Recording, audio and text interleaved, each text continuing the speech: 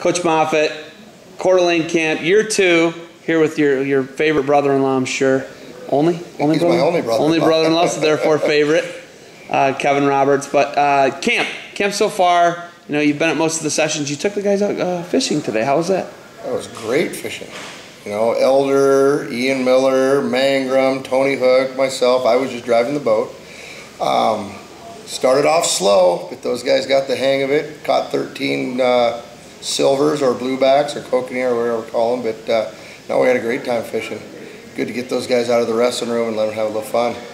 So, you guys here at Coeur d'Alene, you were state champs back-to-back 2010, 2011. Yeah. It's 2015, Coach. We're due.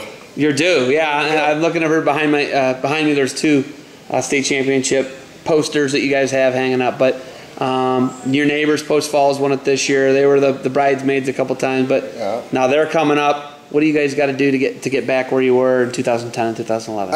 We got to get our club a little stronger. We had a real good parent group there for a lot of years. A lot of kids wrestling freestyle. A lot of fight nights, a lot of camps where, you know, I don't want to blame it on parents and kids, but we got to get more people involved again at the club level. Got to get our hooks in some dads that are willing to haul kids around. You know, as being a teacher like yourself, it's hard to get a lot of days off to haul these kids to camp. So we got to get a couple more dads hooked in. Maybe a couple ex-wrestlers, get them on board to help coach the club a little bit. But it's a tough sell, you know. It's a tough sell on kids, and it goes in waves. I think that in about 3 or 4 years, we'll be back on top again. We'll be back on top. We have a good club. We have a good junior high, middle school team coming that Tony Hook coached down at Canfield Middle School, our main feeder, and you know, they've had a lot of success against all the other schools around here in the last couple of years. So I think in about 3 years, I think we'll be making our way again. When I look at this, I hear this term fight night. I've never heard that before. What is a fight night, and why does that makes teams better? But what's a fight night? I'm not sure who came up with the word fight night, but basically it's let's say that our club, Buzzsaw Wrestling Club, is going to go to Spokane to University High School. They're going to host the fight night. What they do is they invite neighboring clubs. It's up to whoever they want to invite. You show up, you weigh in, and you put kids in age groups and weight, and all you do is you drill for a little bit, then you wrestle for about 2 hours. Scrapping. Scrap, nothing but live wrestling. It's basically you're wrestling a tournament in 2 hours. That's pretty good. When we won those state championships, when I told our team we were going to a fight night, we'd take 25 kids to these fight nights. They did whatever we asked them to. And I'm not going to say that these kids now aren't committed, but it's a less. If I say we're going to a fight night, we might get 10 guys to go. So we got to change that culture again to where we're getting 25 kids going to fight night. You know, if I say we're going, we're going. You know, we used to hit fight night every other week. I think we only hit 1 this year. You know, just because of the timing of them. And we used to host 1 or 2 fight nights here at Coeur d'Alene High. So we just got to get that culture going again. You know, it's high school athletics. It's up and downs. Everybody wants to stay on top, but it's tough, especially in Idaho when you have to have 20 guys in the state tournament to win the dang thing. So we'll keep plugging away. We'll get there again. I talked to Roberts about the disadvantage. I think that Western kids, to me personally, it's a disadvantage to have to drive 9 hours to your state tournament. That's just me thinking that. How do you feel about that when you get your 9 hours from your state tournament? I don't know if it's a disadvantage to your team. It can be a little bit because we do leave at 6 in the morning and we get down there and you get a workout in and then you're right into bed and you're wrestling the next day, as opposed to somebody from Idaho Falls who is an hour away. They get up the day of the state tournament, drive over away, and Boise's 4 hours away. Is it a disadvantage? I don't know, but I'd sure like to see the state tournament in northern Idaho one of these times. You know, make somebody from Pocatello or Boise drive 9 hours up here. You know, give us one of these times, let us sleep in our own bed, you know, and feel fresh. I've been doing it for so long. I mean, you're talking, I've been going to coaching the Idaho State Tournament for dang near 23 years, you know, so state tournament times I'm used to it. You know, I think the kids are used to it, the guys who've been on your team. It's not an ideal situation, but that's the way it is. The population's so sparse as far as, you've got really rugged terrain in the middle part of the state, south of here, obviously north of here. Sandpoint's had obviously some great individuals and teams, but when you look at, like, you guys, kind of the Panhandle's at a huge disadvantage in my opinion.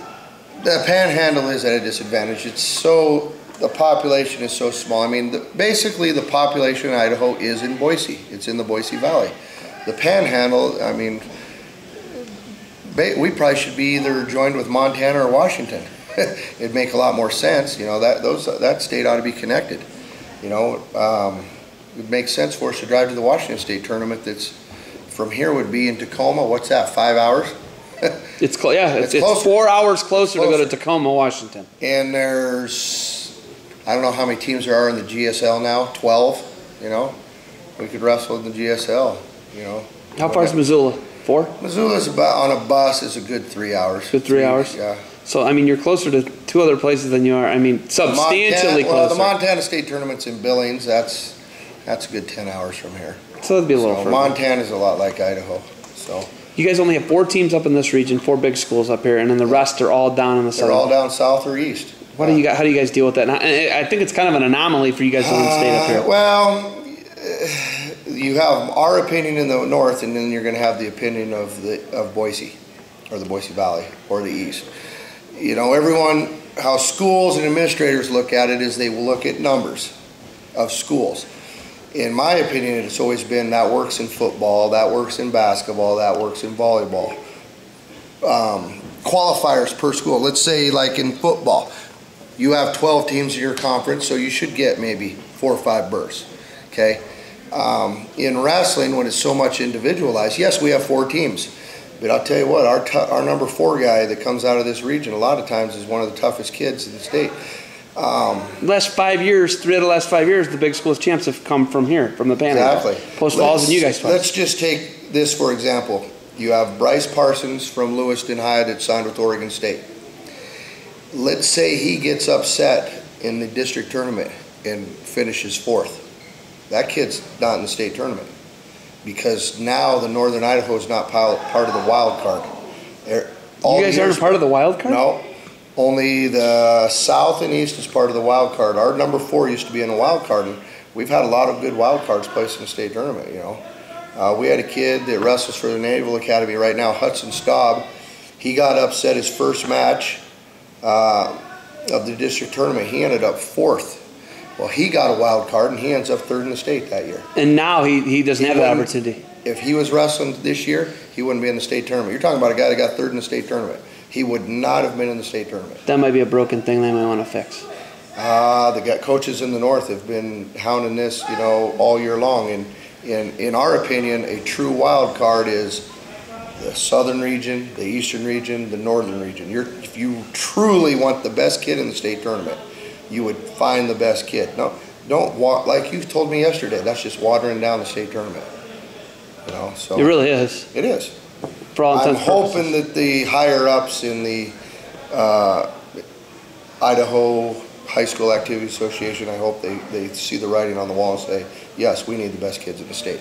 But then you can look at it, if you want to play devil's advocate, Boise's going to say we have 15 schools or 12 schools, whatever they have, 12 schools. We're leaving somebody's starter at home. Well, that may be the case, but we don't know how tough he really is. If I get a referee shirt, can I referee a Moffat brother match? Well, you already know who would win. You guys are entertaining to say the least, man. All right, we got camp going on out here. You got anything else for me? Just a tremendous camp. Kevin does a great job, but those guys he brought with him, Mangrum is doing a great job, Ian Miller's doing a great job, Elder's doing a great job. Those 3 guys have come out of their shell. The high school kids love it, having those ex-wrestlers around. They've done a great job. Great having my assistant coaches here. Tony Hook wrestled at Oregon State. He's been here all week doing a great job. You mentioned my brother. He's been here all week helping out. He works a regular job, not a teacher. So he took time off from his job to be here. Done a tremendous job. So, it's been hot. It's been hot here this week in the 90s, and these kids have They've done a good job. I mean, people got to realize 8 sessions of wrestling from multiple All-Americans for $99. People that aren't here are missing the boat. Guys in the Panhandle, if you're not here, you're missing the boat. All right, I put your buddy Pete on the spot. I'm going to put you on the spot.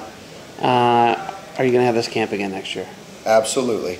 I like that. I like it when someone doesn't Absolutely. feel uncomfortable. Absolutely. Kind of like Pete told me Post Falls is going to win again next year. They may. They just may do it. All right. All right. Oh, hey, thank you for the time. I'm going to go out here and catch up with your brother-in-law and see if you had a little more coffee, all right?